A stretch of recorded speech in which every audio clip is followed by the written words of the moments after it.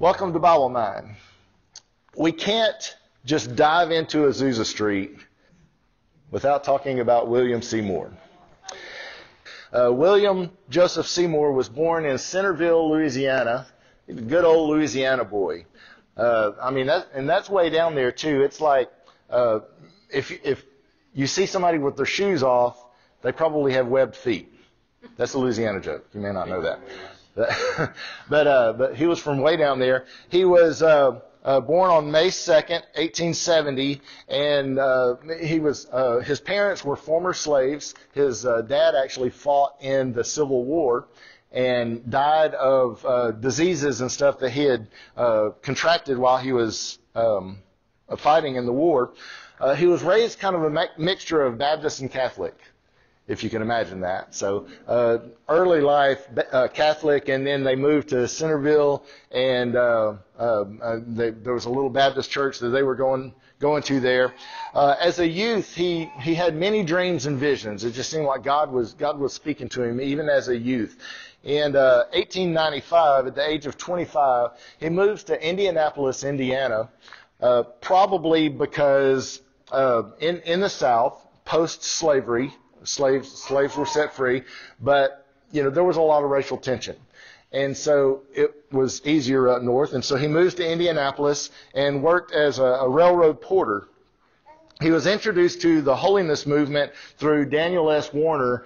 It's an organization, we didn't really cover this one, but and just so you'll know, there's no way we could cover every movement that started up, but just his organization was called Church of God Anderson, or Anderson, Illinois was where they were based out of.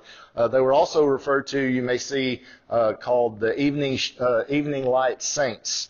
And so William Seymour started going to this and connecting with them a little bit, and that was when he was introduced to holiness and that type of theology. And it was really a radical brand of holiness. They believed in a second blessing of sanctification, meaning that after salvation, then there was a work that began, and then when you were sanctified, you had reached a place of complete holiness. They believed in divine healing, premillennialism, and a promise of a worldwide Holy Ghost revival that would happen just before the end times. And so this is what he was exposed to really for the first time in his life.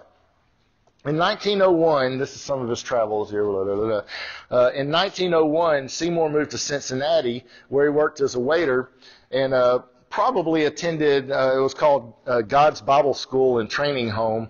It was a school founded by a holiness preacher named Martin Wells Knapp. Knapp taught premillennialism, and he really took seriously dreams and visions. And so this kind of clicked with Seymour, because he was a man that felt like God was speaking to him in this way. While he was in Cincinnati, Seymour contracted smallpox. We had a conversation about smallpox before class, but he contracted smallpox and he lost vision in his left eye. And so some refer to him as a one-eyed preacher. But William moved to Houston in 1903 really at first to search for his family, but he joined a small holiness church that was pastored by Lucy Farrow. And so Lucy was associated with Charles Parham. Remember we talked about him, so you'll hear his name several times tonight. But she was associated with Charles Parham, and there was one particular time that she actually went to work for Parham as a nanny for their kids and kind of joined their evangelistic team. So she asked William Seymour if he would pastor her church while she's on this assignment. And so he agreed, and so William is pastoring this church.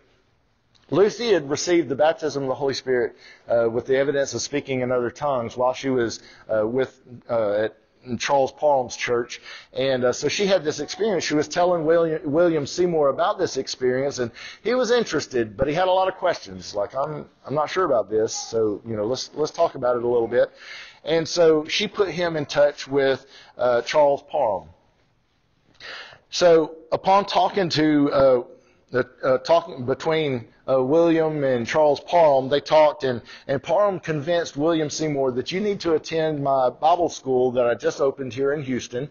And so he agreed, and this is a picture of the Bible school there. And there was a problem, though, because of the Jim Crow laws at the time. Whites and blacks couldn't go to school together. They couldn't be in the same classroom. But Parham really felt like Seymour needed to be here. So as silly as this sounds to us, they worked out a loophole, okay, saying that, okay, you can't stay overnight in the Bible school, but you can come to class, but you can't come in the classroom. You can sit outside, and we'll leave the door open, and you can look in through the window. And sometimes he would sit up here on the veranda, and they'd leave a window open or whatever, so he could take part in the class. He just couldn't come in the class. And that sounds terrible to us, but that's the culture of that time, and that's what they had to deal with. But Parham was insistent, I don't want to break the law with this, but you need to be part of this. And so that's kind of what they worked out in that. So even through all of that, one thing that was written several times about William Seymour is that he was just incredibly humble about the whole situation, and he didn't let it get to him, and he was hungry enough that said, oh, I'll do whatever I have to do to be able to take part of this. So Seymour became convinced that Parham's teaching on the baptism of the Holy Spirit with the initial evidence of tongues was scripturally sound, and so he added that to his theology of well-rounded holiness that he had already established in his life. In 1906, William Seymour got an invitation to come be a part of a new church plant in Los Angeles, California, and at first Parham said, you're not ready for that yet, and Seymour didn't agree. He was like, I think I'm ready. And so he hadn't been filled with the Holy Spirit yet, but he felt that he was ready for this task. And so this church in Los Angeles took up a collection for him to ride the train out from Houston to Los Angeles so that he could come be part of this church plant. So we're going to everybody press pause. Okay, we're going to pause him right there. Meanwhile, in Los Angeles, at 5:12 a.m. on April 18th, 1906, an earthquake of 8.3 on the Richter scale shook San Francisco Bay. The unpredictable San Andreas Fault, 800 miles long, it shifted, it did its thing, and devastation followed. Violent shock waves followed. Some of them lasted 45 to 60 seconds. That don't sound like a long time, but if there's a whole lot of shaking going on, that's a long time. And so the earthquake was felt from southern Oregon all the way down to south of Los Angeles and inland about 50 miles inland as far as Nevada. And so, this was just a huge earthquake, and it was the most destructive earthquake in North American history. It ruptured gas lines, and these ruptured gas lines erupted in fire, and so things started burning. It was a devastating scene. 700 people lay dead among the devastation in the middle of town. And so men and women immediately began to blame God. God did this to us, and they would curse God, and they would shake their fist at God. Well, there were some that decided we're going to take advantage of this to promote God, and so they printed out some tracts. Within hours of the earthquake, they printed out tracts, and so they started passing these tracts out, saying that they were calling it a tragedy, a judgment, and a warning from God, from the God that they were cursing. And so they were trying to say, hey, God's trying to get our attention. Some look back and they wonder if maybe Romans 8:19 through 22 could be applied. It says, for the creation waits with eager longing for the revealing of the sons of God. For the creation was subjected to futility, not willingly, but because of him who subjected it, in hope that the creation itself will be set free from its bondage to corruption and obtain the freedom of the glory of the children of God. For we know that the whole creation has been groaning together in the pains of childbirth until now. I don't know if there's another groaning going on, but God's stirring the hearts of people today. I know many of you probably talk to people that you know in other places, and there's so many churches right now that are just like, I feel like we're about to see revival. And that's what that some people look back on the Azusa Street Revival and they say maybe this earthquake was all of creation was groaning because of what was about to happen. So let's look at some of the influences that we've talked about that led up to this. You remember when we were talking about the Second Great Awakening, Charles Finney, incredible revivals across the land. We talked about Cane Ridge, and just thousands and thousands of people experienced a powerful move of God. We talked about Topeka and the outpouring there with Charles Parham, and then what happened in Houston and God pouring out His Spirit there. And so God was setting the stage for something incredible. Then we had some influence from the Welsh revival. In Los Angeles, Frank Bartleman, we talked about him last time we were together. He was a journalist and a holiness preacher. He corresponded with Evan Roberts of the Great Welsh Revival requesting special prayer. And one letter from Roberts responded, "I pray God to hear your prayers, to keep your faith strong, and to save California." And then we talked about Joseph Smale, pastor of First Baptist Church in Los Angeles. He actually went to the Welsh revival, right? He went to Wales and experienced the revival firsthand, and even spoke with Evan Roberts personally. And so many began to seek the Lord and this sounds foreign to us now with what we know about Los Angeles today, but all of Los Angeles was seeking God for revival, and all of Los Angeles was just in this kind of waiting, like kind of just anticipating God to do something great. And so many began to seek the Lord for revival. And it's like, how many of you like to barbecue? Should we have the argument gas versus charcoal? Charcoal's better. I used to be a charcoal only man. It's like, don't give me no gas grill. I want charcoal.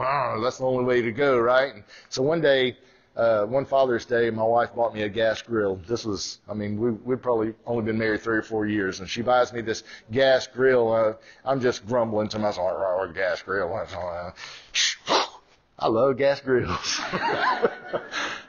I didn't have to prep. I didn't have to shake the charcoal out. I didn't have to let it burn down for 30 minutes. It was ready to go. It was great. So now, 35 years later, I have a grill that has a charcoal side and a gas side. So I can go either way. But charcoal, you put it on there, and of course, unless you get, Kingsford Edge, Matchlight, or whatever the fancy stuff is, if you get the cheap stuff, what do you have to do to it? Lighter fluid. You have to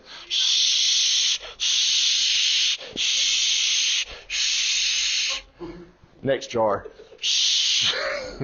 And you got to let it set for a little bit. If you light it then, what happens? Yeah. So you have to let it set for a little bit then. And so it's almost like God had put the lighting fluid on Los Angeles, and it was sitting, and it was just kind of soaking in right there with all this that happened. So what happened? I didn't have pictures then. I looked and looked and looked. Found no pictures. But there was a lady named Neely Terry, and she attended a small holiness church started by Julia Hutchins. Now, Julia Hutchins had been going to Second Baptist Church in Los Angeles, and she started teaching holiness and sanctification as a second work of grace. Well, that got her kicked out. So she went down the road and she started another work, just kind of a fledgling work. They really didn't even have a building. They were meeting at different places. And so this is where this Neely Terry was attending. And so she makes a trip to visit family in Houston, Texas. So while she was in Houston, she visits this church that's being pastored by William Seymour. And William Seymour is preaching on the baptism in the Holy Spirit and the evidence of speaking in tongues. And she's like, I don't know about all this, but he seems like a pretty good preacher and seems like a pretty solid dude. And so she gets back and she talks to Julia Hutchins about, I think we need to invite this man to come up and be a part of our work here. So they take up a collection and send the invitation. And in February 1906, he received financial help from the church and a blessing from Parham for his planned 1-month visit. So he was supposed to only go for a month. and get up there and preach at this church and, kind of help it get started or whatever. Seymour would write this: "It was the divine call that brought me from Houston, Texas to Los Angeles. The Lord put it on the heart of one of the saints in Los Angeles to write me that she felt the Lord would have me come there, and I felt it was the leading of the Lord. The Lord provided the means, and I came to take charge of the mission on Santa Fe Street." And so for his first sermon, that first time that he was there, he preached Acts 2:4. And preached about the baptism of the Holy Spirit and the evidence of speaking in tongues. And so then when he returned the next service, the door was padlocked and he wasn't allowed to come in. And so he was locked out. Well, that kind of really, the holiness doctrine and all that they were teaching, that when he was adamant that, the evidence of speaking in tongues was the evidence of being filled with the Holy Spirit. And so if you've not had this evidence, then you haven't been filled. Well, the sanctification teaching that they taught said that when you're sanctified, that's the same as being filled with the Holy Spirit. So in essence, he was saying if you haven't spoken tongues, then you're not filled with the Spirit. And so now you can kind of see where, out, buddy. And so he was out on the street. Well, there was a guy named Edward Lee. He was one of the members of the Santa Fe mission, and he felt pity on him. He actually had already scheduled William Seymour to come eat lunch with him, and so he invited him over, and they decided to give this penniless, homeless preacher a place to stay. And so William Seymour goes in, and they put him up for a little while, and he spent much time in prayer. In private prayer and fasting, and he became known as a man of unusual prayerfulness. He would pray typically 5 hours a day. Anybody here typically spend about 5 hours a day? Well, I got work, I got kids, I got to mow the grass, I got, it's all this stuff. But, he didn't have anything else to do maybe. But he was spending 5 hours a day praying. And so he invited the Lees to say, why don't you come pray with me? And so those two started praying with him, and they spent hours and hours and hours together praying. Well, this attracted a little attention, and so some other people from the mission, not really with the permission of Julia Hutchins, she wasn't really a big fan of her members being a part of this, but they started coming to these prayer meetings and maybe just taking part in what God was going on and seeking the Lord together with William Seymour and Mr. Lee. Well, Mr. Lee invited Seymour to minister in a small house. It was a small home Bible study and a prayer meeting at the home of Richard and Ruth Asbury. This house was on 214 North Bonnie Bray Street in Los Angeles. Anybody ever heard of Bonnie Bray Street? Okay, this is a very famous house, and it's a museum now. Obviously, all these things get turned into museums. But he agreed, and these prayer meetings at Bonnie Bray continued for about 5 weeks until mid-April 1906. Well, news of the meeting started to spread.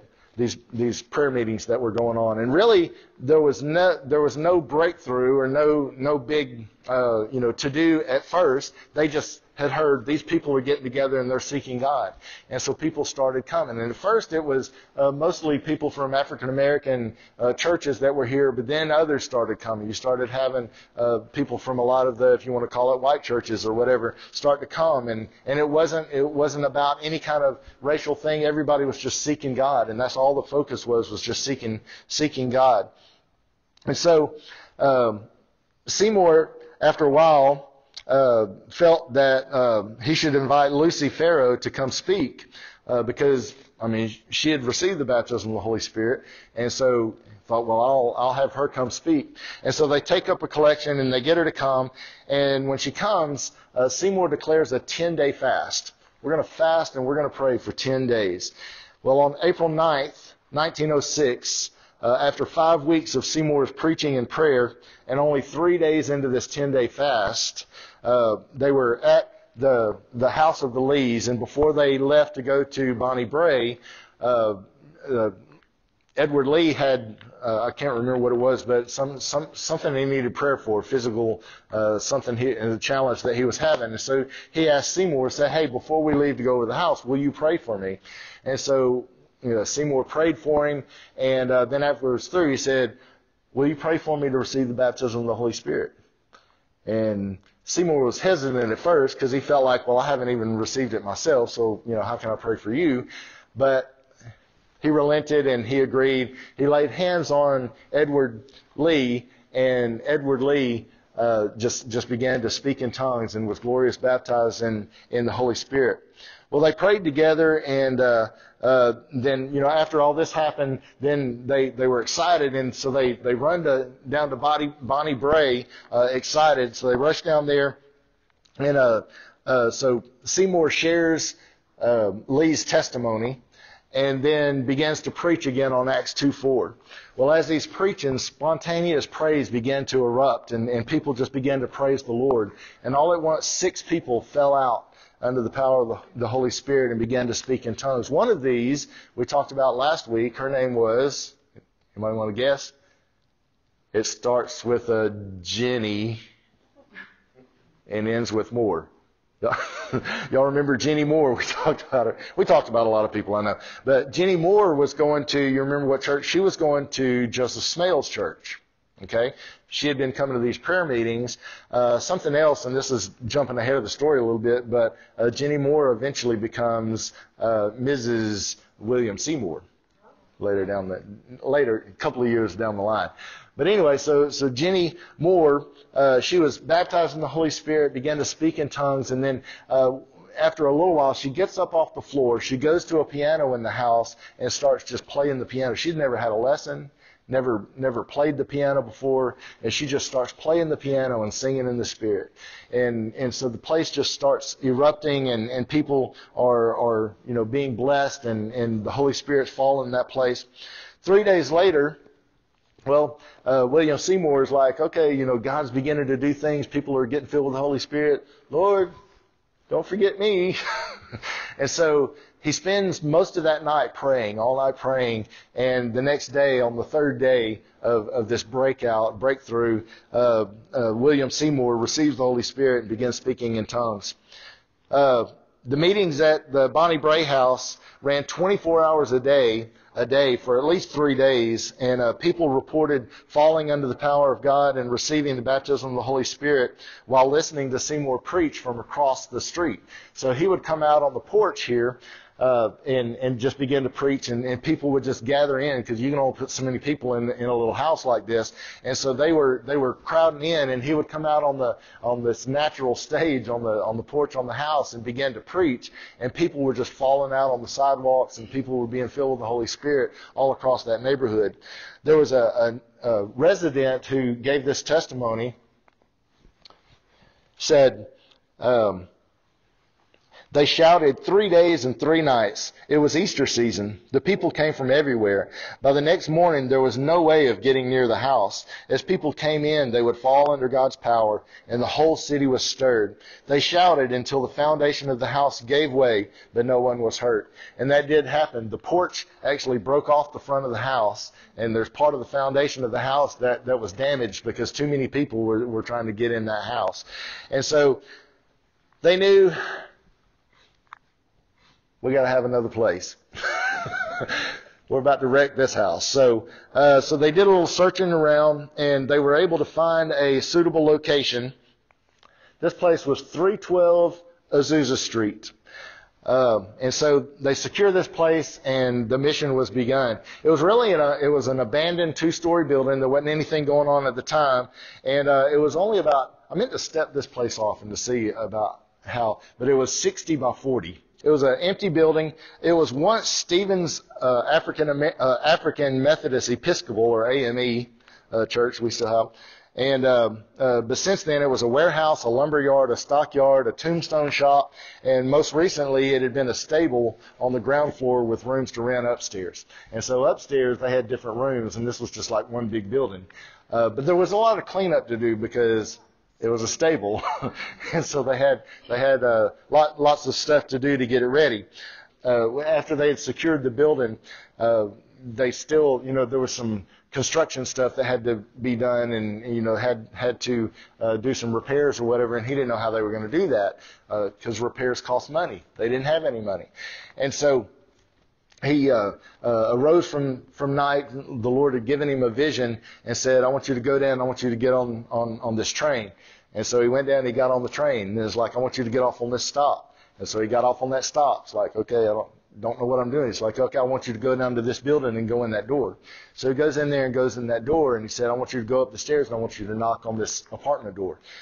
And so it's like, okay, and so by the time he gets there, it's like 10:30, 11 at night, and here's this man in the middle of the night coming and knocking on a door. He didn't even know what, I don't know what's going on inside this house or whatever. Well, what was going on inside this house is there was a ladies' prayer meeting going on, and they were praying for revival. So he knocks on this door, and, they're like, "Anybody expecting anybody?" I don't know. And so, they probably sheepishly open the door, and here's this, big guy standing there, one-eyed guy at that, that had been riding the train, so they opened the door, and I don't know if I guess it was the Spirit that quickened it to him. He said, "Have you been praying for revival?" They said, "We have." And so they opened the door and they let him in, and he shared with them what God was doing and what their needs were. Well, I don't know what type of people they were or whatever like that, but they took up a collection right there, and it was enough money to do the repairs on Azusa Street. And so they were able to get the things done and get it cleaned up and kind of get it in, it's not going to fall down on your head kind of thing, kind of business. They had no furniture. 2 boxes were nailed together, and here they were shoe crates, I believe, that that you pack a lot of shoes in, but they for merchandising. But they nailed them together for a pulpit. The pews were flat boards nailed over barrels with no back. How many of you would come to church today if you didn't have padded pews? To get what they got, yeah. To get what? Yeah, maybe so. Maybe so. We'll see. But there were no hymnals. There were no instruments. There was no worship team. No air conditioning. They didn't take up an offering. There was a box over on the side with a sign over it that says "Settle with the Lord." So I guess that did the trick. Frank Bartleman wrote, "Meetings began at 10 o'clock every morning and are continued until near midnight. There are 3 altar services daily. The altar is a plank on 2 chairs in the center of the room, and here the Holy Ghost falls on men and women and children. Proud preachers and laymen with great heads, filled and inflated with all kinds of theories and beliefs, have come here from all parts, have humbled themselves and thrown away their notions, and have wept in conscious emptiness before God, and begged to be endued with power from on high. And every honest believer has received the wondrous incoming of the Holy Spirit to fill and thrill and melt and energize his physical frame and faculties. And the Spirit has witnessed to his presence by using the vocal organs in speaking forth in a new tongue." And so this is Frank Bartleman's one of his many, he literally wrote the book on Azusa Street, but many articles, and we talked about that last week when we were talking about Frank Bartleman, but that was some of his recollection. There were, like I said, these rooms upstairs that had previously been rented out. Well, they turned those into prayer rooms, that if you needed prayer, you could go up to these different rooms and be prayed for. And so all this, it wasn't just like you were sitting there all day listening to a sermon or anything like that. There was all kind of prayer, all kind of things going on in here. And then when William Seymour would get ready to preach, there would be a bell that would ring, and then everybody would come down out of the rooms or whatever, and they would gather in that area, and then he would preach. And then sometimes he wouldn't preach for very long. If I can go back to that. So these boxes were empty on the backside, and they say that he would kneel down and he would stick his head in the top box and just pray and just pray and let God do what God wanted to do and let the Holy Spirit move. And then at whatever point he was prompted, he would stand up and he would begin to preach the word with boldness. And then sometimes he would kneel back down and just let God do what God wanted to do. The first secular news reports of the revival appeared on April 18th, 1906. Does anybody remember what that date is? The earthquake. So on April 17th, the night before, this Los Angeles Daily Times sent a reporter to the evening service, and he filed reports that were highly critical of everything that was going on. And of course, misunderstanding, but you can see a little bit of what's there. But some of the headlines to the article were, "Weird babble of tongues. New sect of fanatics is breaking loose. Wild scene last night on Azusa Street." I wish I had one of those, those 1920s news reporter voices that you hear on TV or whatever. I don't know if that's really how they talk, but it's like, "We're a babble of tongues." That kind of thing. "New sect of fanatics is breaking loose. Wild scene last night on Azusa Street. Gurgle of wordless talk by sister." I don't know if that's how they talk, but anyway. So this paper comes out on April 18th. In the morning. Just before the earthquake. And so, you know what might have been on some people's minds? You shouldn't have wrote that. Bad boy. That's right. You caused the earthquake. It's all your fault. But guess what it did? Did it deter people from coming? What do they say about publicity? The only bad publicity is no publicity. So this just piqued people's curiosity. It's like, well, what is all this stuff? We got to go see. We got to go check this out.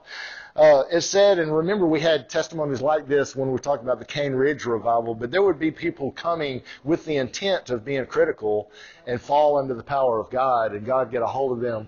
And, they couldn't do anything except just weep in the presence of the Lord.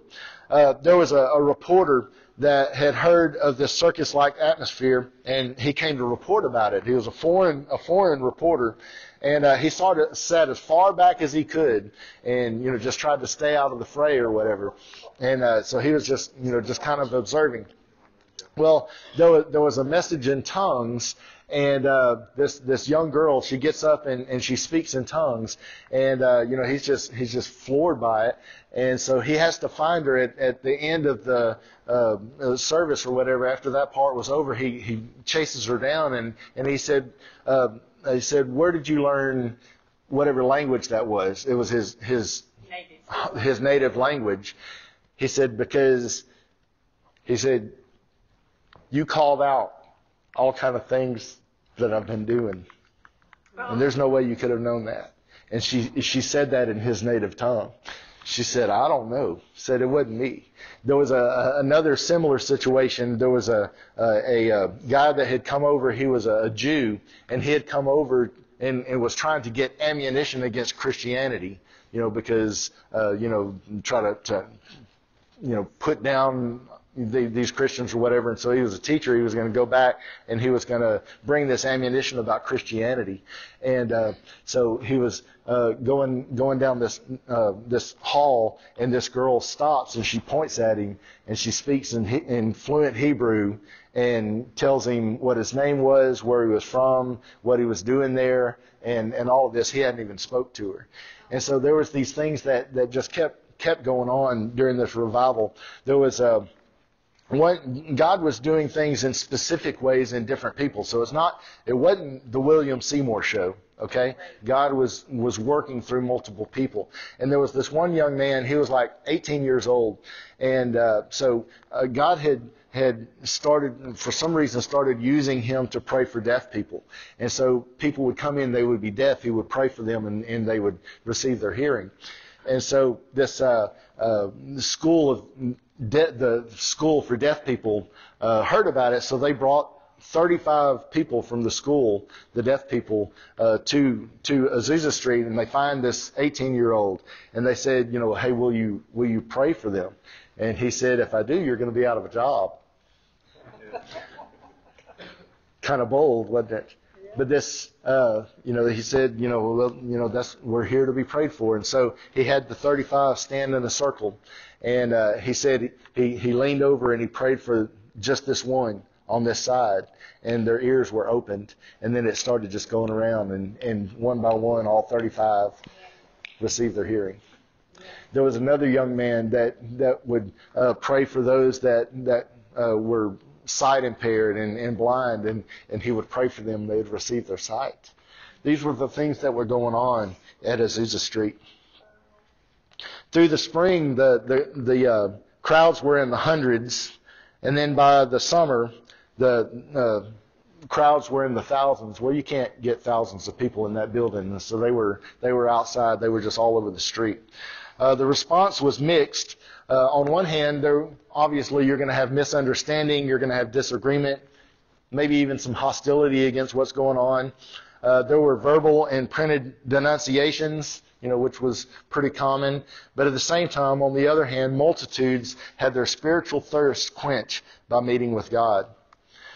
Soon after that, Seymour and others began to travel to other places and hold revivals, and God was doing great things across the country through them. The Azusa Street Revival had two peaks. The first initial impact ran continuously from the initial outpouring on Bonnie Brae Street in 1906 all the way to 1909, so about 3 years was the initial peak of this revival. Seymour had started a newsletter called Apostolic Faith, and so in this newsletter he would give testimonies, he would do Bible study, he would maybe record some sermons or something like that, and it would go out. They had a subscription of 50,000 people across the country that received this newsletter, Apostolic Faith, and so he put the newsletter in charge, two ladies in charge of the newsletter, so that they would just take care of all that, and he would deliver content to them, and they would print it and send it out. And so this also, it would inspire visits to Los Angeles. People would come after, because they would read about it in the newsletter, and then they would want to come. And also, it was a source for donations. They would say, if you want to, mail your check to cash, or I don't know what they did in 1906. I wasn't alive then yet. I wasn't born until 1912. But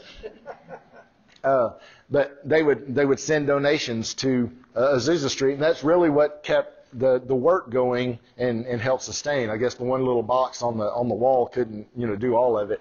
And so then in 1908 or late in 1908, William Seymour and Jenny Moore get married. And this made the two ladies that ran the newsletter upset. Oh, no. They were jealous. Oh, no. Some say they may have been jealous, but the official grievance was that, well, why are you getting married? Because, this great revival just means that Jesus is coming back. So you shouldn't be worried about getting married. You should just be preaching the gospel. And so they got all upset about it. So they take the newspaper, the newsletter, and the 50,000 subscribers. It wasn't on a computer cloud database at the time, right? It was on a ledger sheet. And so they take it to Portland. And so instantly he goes from his newsletter that goes out to not having a newsletter. They kept sending a newsletter out, but they put a change of address for donations. So the donations for Azusa Street start going to Portland. And so that coupled with a few other things, in 1909, the work starts to die out. And the initial power, the initial outpouring, those things started to die down. There was a second peak that came in 1911 when William E. Durham came to preach at Azusa Street Mission. Durham preached really kind of less legalistic. Remember, William Seymour was, kind of out of that holiness movement, so that was very strict and legalistic. So Durham comes along and he preaches a little less legalistic brand of holiness, and Seymour didn't like that so much, so he kicks Durham out. And so when Durham leaves, a lot of the crowd go with Durham. But it seems kind of sad for a work like this, a powerful work like this, to end like it did. And, we say, why couldn't it just, God, why didn't you just let it continue? Why was 3 years, or why was, a few years after even 1911? Why was that like the only window of this, and why did it die out? But it's true that a seed has to die before something would grow. And so that as good as that work was, it had to go into the ground and it died. But when it did, thousands of Pentecostal groups sprang forth throughout America and almost every part of the world. Today there are more than 500 million Pentecostal and charismatic believers across the globe, and it's the fastest growing segment of Christianity today. Luke 14:28 through 29 says, "For which of you, desiring to build a tower, does not first sit down and count the cost, whether he has enough to complete it? Otherwise, when he has laid a foundation and is not able to finish, all who see it begin to mock him." This is where we get the popular phrase, count the cost. Right? You've all heard that. What does that phrase mean to you? Count the cost. When I was getting ready to get married, I had a talk with my dad, and he was trying to be all real with me, and so he gets me to come up with everything I think it's going to cost me to be married and to live on my own. And so I come up with everything I could, and I come up with a total, he said, and I double it. And that's what you're going to be, he was trying to help me count the cost, right? And all the ones that we've talked about, there's not been one where God just did something unexpected. Right. They were seeking, and they were pushing, they were going after God. And sometimes it costs, a lot of the early guys, it cost them their lives to seek God. A lot of people spend a long time in prayer, and some that we talked about, the price that they paid didn't pay off until after they were already dead. Right. And then we see a move of God after they were gone. Jesus explains that being his disciple comes with a price. And preceding the verse that I just read, if we jump back up to 26, it says, "If anyone comes to me and does not hate his own father and mother and wife and children and brothers and sisters, yes, and even his own life, he cannot be my disciple. Whoever does not bear his own cross and come after me cannot be my disciple."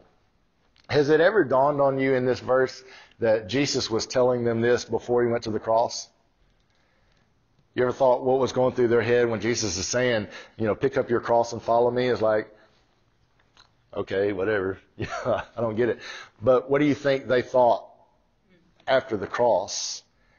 And they started thinking back to what he said. Then it started making sense, right?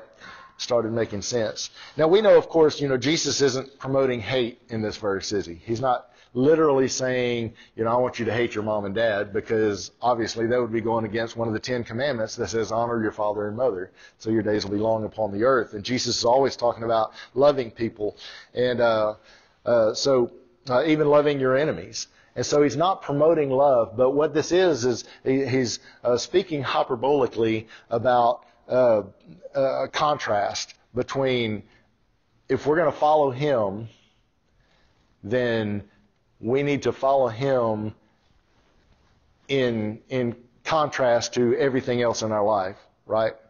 That it's not that your children don't matter to you, but when you look at how much Christ matters to you and look at how much these others matter to you, the contrast is stark. So preferring Christ above all else does have a cost, and experiencing all God has for you is not free. What are some of the costs of following Jesus? Philippians 3:7 through 10, it says, "But whatever gain I had, I counted as loss for the sake of Christ. Indeed, I count everything as loss because of the surpassing worth of knowing Jesus Christ my Lord. For his sake I have suffered the loss of all things and counted them as rubbish, in order that I might gain Christ and be found in him, not having a righteousness of my own that comes from the law, but that which comes through faith in Christ, the righteousness from God that depends on faith, that I might know him and the power of his resurrection, and may share his sufferings becoming like him in his death. That's coming from someone that they gave up everything to follow Christ. But he's saying, but there's so much worth in that. You know, we think giving up something for Christ costs us something. And it does. But he has so much more to return to us. The worth that Paul is talking about here in Philippians, that he returns to us, is so much greater than the cost that we give up. And it's totally worth it. Now, if we truly, if we're truly reaching for more of God, then we're going to have to we're going to have to let go of some things, aren't we? Anybody know this guy? You want to hear my Tarzan yell? No. No? Somebody said no. Will. No soup for you. When Tarzan goes through the jungle and he's on that vine, and then when he reaches for that next vine, what does he have to do? What happens if he doesn't turn loose of this one? He's like, and just hanging there, right? And motion stops because he's reaching forward, but he's not letting go of what's behind. And so if we're reaching forward, if we're trying to grab what God has for us over here, then there's some things here we need to let go of. I was talking to, I won't say who, but one of the men in our church, and he was like, you know, he was having a conversation with his son and saying, you know, we have this and this and this, and, you know, it's like, you know, this hunting season and that hunting season and ball and, you know, and listing all the things and saying, we need to let go of some things. And so he said, we're going to pick two things. And we're going to do those two things, and we're going to devote the rest of that time to God. I thought, man, that's what revival looks like. That's counting the cost. And that's saying, you know, all this stuff that I'm letting go of, it's not really valuable. I'm going to let go of this stuff. I'm going to let go of this vine so that I can swing into what God has for us. Verse 13 of that same chapter of Philippians says this: forgetting what lies behind and straining forward to do what lies ahead, I press on toward the goal for the prize of the upward call of God in Christ Jesus. Jesus has set a prize before us. Yes. Us meaning his church, and not just El Dorado First Assembly, but his church. I believe he's ready for that next big move. And he's poised. He has the bucket turned up just a little bit. And he's ready to pour that out. If we're reaching for it, if we're stretching, and if we're grasping, what are we willing to let go of so we can swing forward for the prize?